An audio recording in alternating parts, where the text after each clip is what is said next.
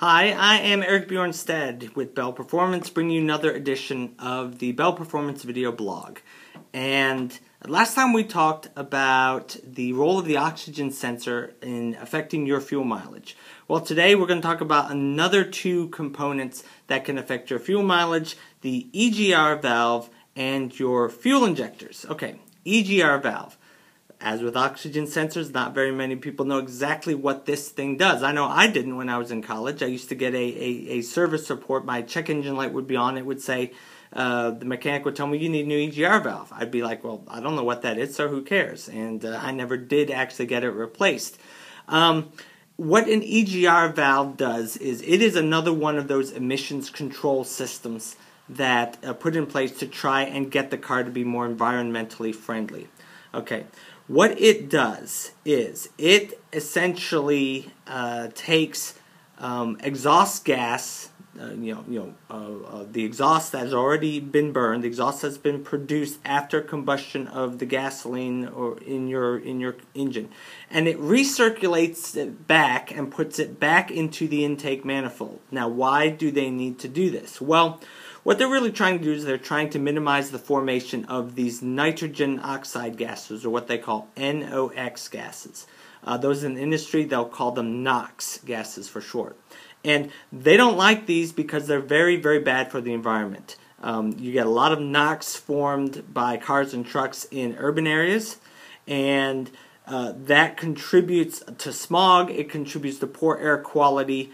NOx gases are not very good to be breathing in. The thing about them from a chemical standpoint is that NOx gases, the formation of them are what they call temperature dependent. They need a high temperature in order to form. So when your engine gets really hot, or when you have a really hot combustion situation, the hotter it is, the more NOx gas, whether it's NO2 or NO3, the more of those harmful gases are going to be formed. Unfortunately, when you're trying to improve combustion, many times you're aiming to get a hotter temperature. So you kind of have a trade-off. You burn more of the carbon, you get better fuel efficiency, but suddenly your combustion chamber is hotter and you're getting worse emissions, worse air quality. So they designed these engines with these Egr valves, which stand for exhaust gas recirculation. And what it does is it takes some of that already burned exhaust gas, which is a mixture of air and a little bit of unburned fuel, and it cycles it back and spits it back into the intake manifold. And whenever you add that, it's going to have the effect of cooling that down. And when you cool that down, then you're going to get less NOx formation.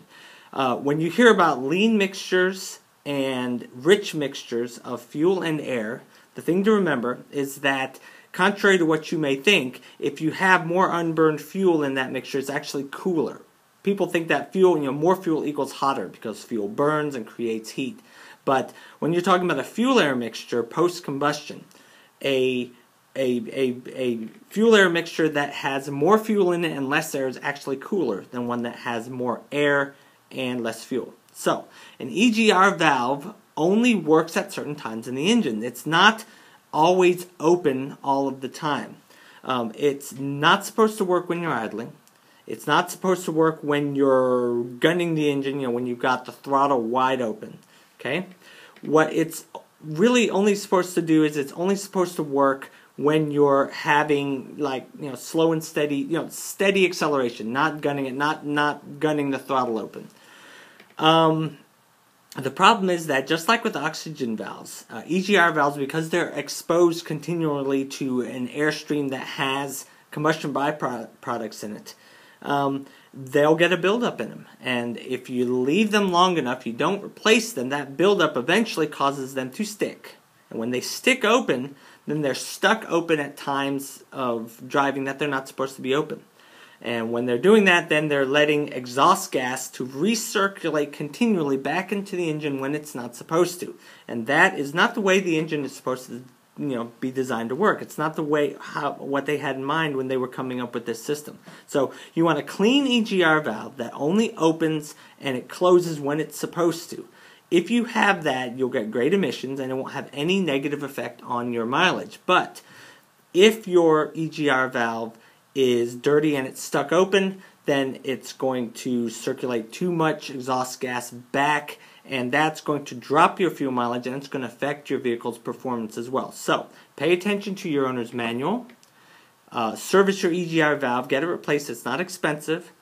Get it replaced when it's recommended, or if your mechanic points out that you need one, go ahead and get that done. Your performance of your vehicle and your fuel mileage will improve for that. So, thanks very much for joining me today with the Bell Performance Video Blog. I am Eric Bjornstad with Bell.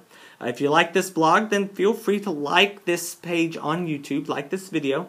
And also feel free to subscribe to our video channel on YouTube, or go to the Bell Performance Video Blog, become a subscriber there. So anyway, thanks very much for joining me today, and we will see you next time. Bye-bye.